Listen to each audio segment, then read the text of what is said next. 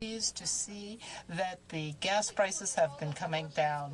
When I came to Ottawa last week and I filled my car, I saw that the price was about 75 cents a liter, but it is more expensive in my riding, 20% higher in Elliott Lake last week than in Ottawa. Choice but to drive long distances to get to work and to attend medical appointments, as there is little to no public transportation available to them.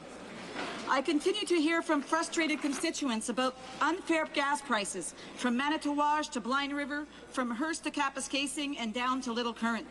They're tired of being gouged at the pumps.